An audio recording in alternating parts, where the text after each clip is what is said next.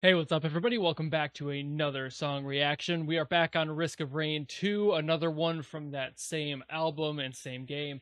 I had planned to do this probably close to 2 months ago, but I think the stuff with the room got in the way and I kind of forgot that it was there for a second, but we're back and I could finally get to this one. Pobat's been sitting there in the list waiting for this song for a while. So without further ado, let's go. Also, this song is like 8 minutes, so buckle in. It's gonna be a long one.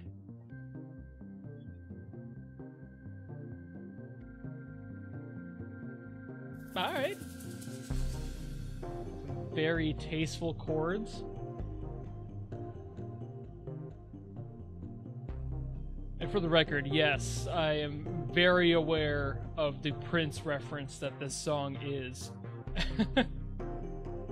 I don't know if I'll recognize any references that may be to Prince's works. I only know like 2 Prince songs well enough. But I'm gonna let the song be its own thing. So. It's already kind of selling his vibe anyway, so. Woo.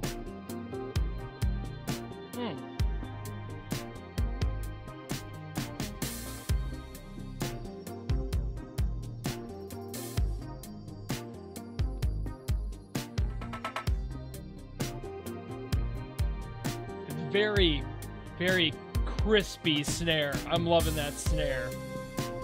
It's a great sample.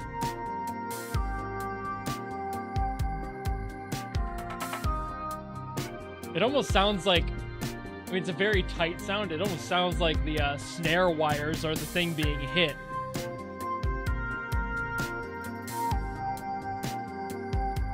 Which, that would be kind of cool. Flip the snare upside down, play it like that. It'd be an interesting sound for sure.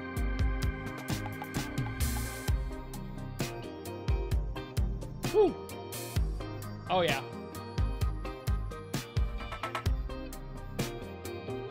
Even playing around with the Prince flair on the guitar too.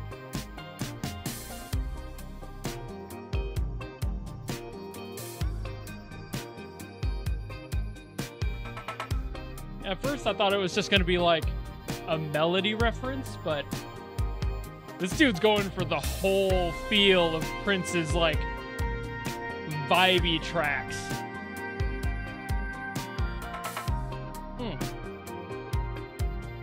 That funkadelic sound. Okay, maybe not quite funkadelic, but definitely funk.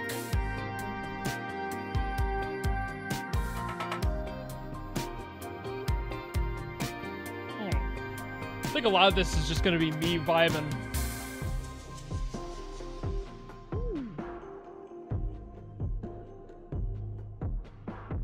Throw in some filters. Give us a little bit of a break.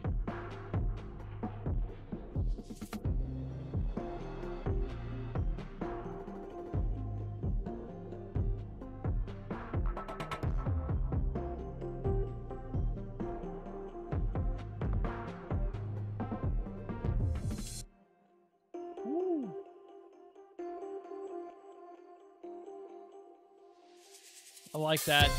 Woo! I knew that we were going to be coming back into it. Wasn't sure if it was going to be on that beat or not.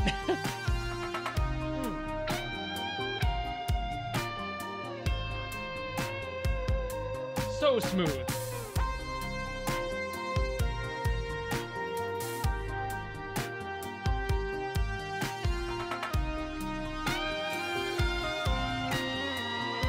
Also, that's got to be one of the, like, cleanest bass drum samples I think I've ever heard. It's got such a punch to it.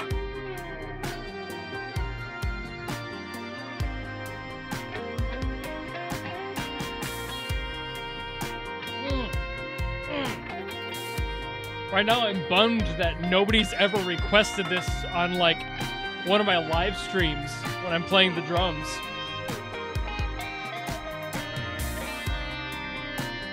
This would be such a good song to just sit in the pocket the whole time. Except for that.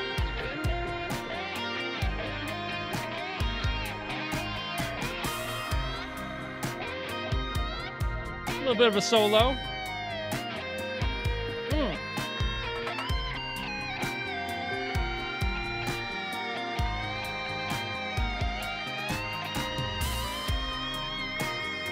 Brilliant pitch bends. Brilliant sound.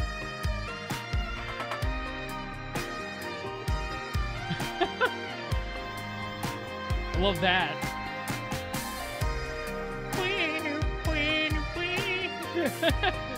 Love that sound.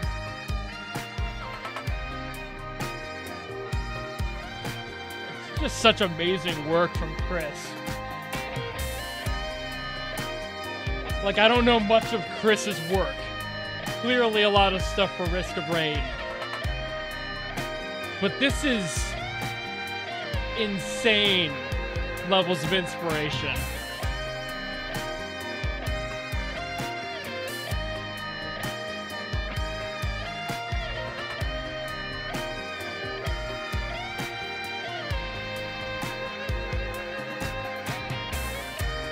Whew.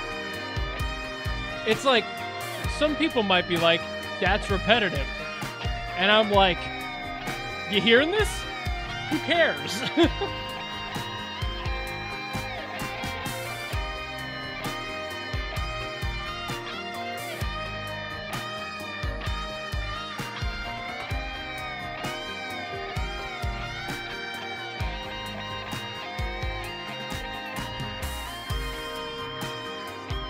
Like, I could listen to this general riff for a long time.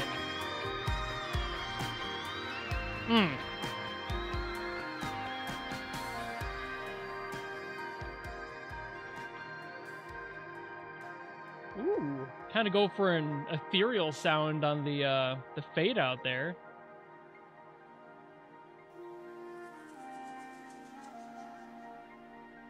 Just let some of those sounds just kind of, yeah, like exactly like that, just kind of float away like dust.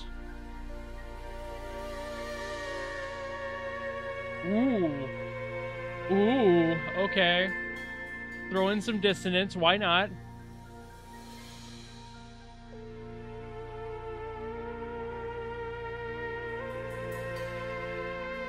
Gonna get another little bit of it or nah?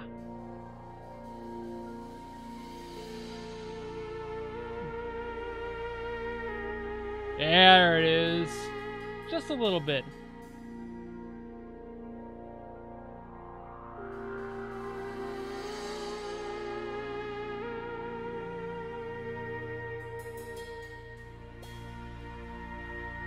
What an interesting way to end this song.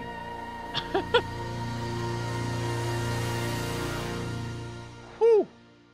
Jesus. Okay. What a song. What an inspired masterpiece of a track. I did not think that it was going to be quite that sick. The entire song being a reference to the flavor of Prince's music wasn't a direction I thought it was going to take. I thought it was going to be more like, oh yeah, it's a song. It'll reference one or two riffs throughout, you know, and just kind of sprinkle some bits. But the whole feel of that song was very Prince inspired. I didn't think that they were going to go quite that direction with it, and I'm glad they did. What a great choice. The overall funk groove that comes with that being a Prince inspired track really does root deep for me. I love myself some funk. Just sitting there in the pocket is one of my favorite things to do, and funk being designed around that is very much a thing that I enjoy to play. So hearing a song that is entirely a love letter to that feel is just right up my alley. I love the way this one sounds. The guitar was so on point. It actually felt a lot like Prince's While My Guitar Gently Weeps, like infamous solo, just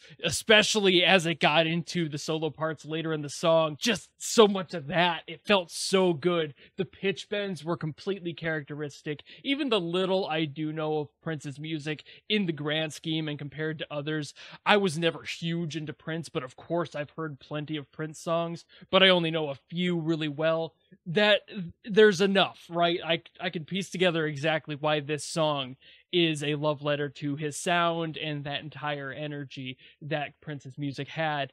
And it nails it. It's so crispy, even with the synths going on, just to kind of support things. And they don't sound exactly like what Prince would have used. It modernizes it a bit. It allows it to be its own sound while still paying homage. And that's just creativity incarnate, if anything else, right? It's just this love letter. Let me say I love you in my own way. I think that that level of respect is so cool, and I think Chris did an fantastic job of doing that. That little hook in there too, that bueno, bueno, bueno, bueno, like that's going to be in my head for like hours at minimum. If not, I'm going to be humming that tomorrow while I'm just sitting around my house. That is going to lock itself in the recesses of my mind. It somehow makes your brain just go, ooh, yeah, like I want to keep that and store it away. It's so simple. Just 1 2 1 2 1 2 3. It's so repetitive, and that's probably why it works so well for that particular reason.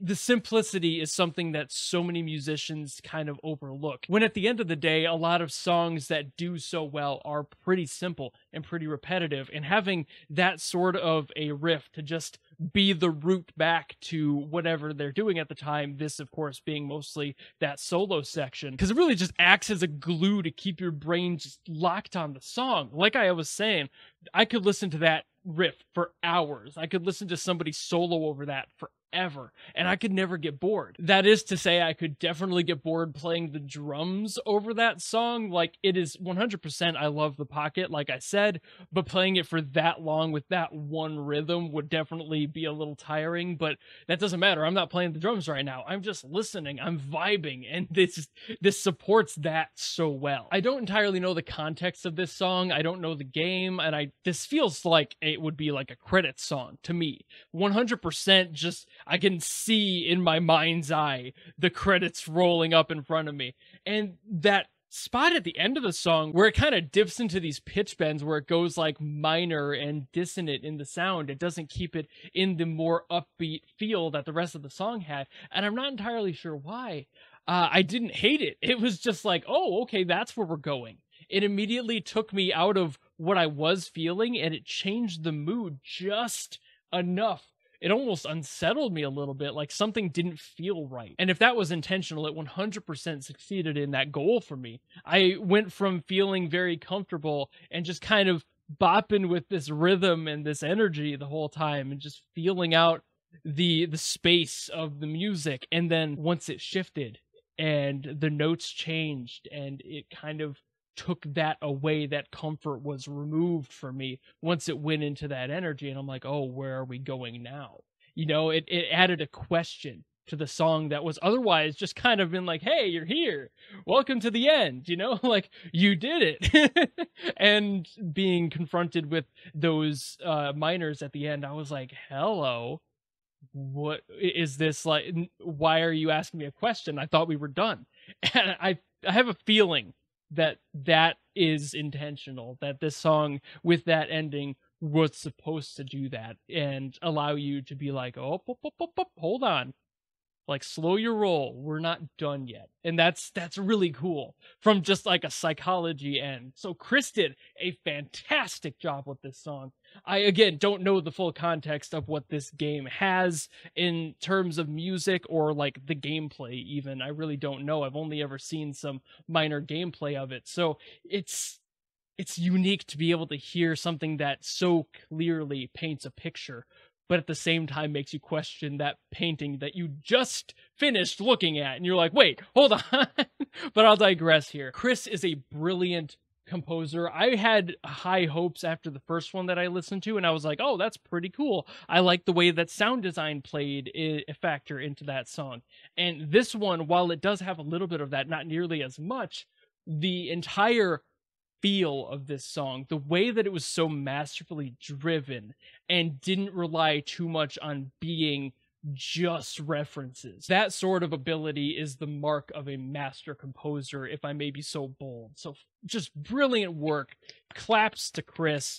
what a composer, what a job on this soundtrack. Just the few I've heard are already so fantastic, and I can only imagine the rest of the soundtrack for Risk of Rain 2 is this good, if not better. So just brilliant work all around. But I think that's about all I gotta say, so thank you all so very much for watching. If you want to have me react to something specific, by all means leave a comment down below with something you want me to hear. It doesn't really matter where it's from, video games, anime, anything.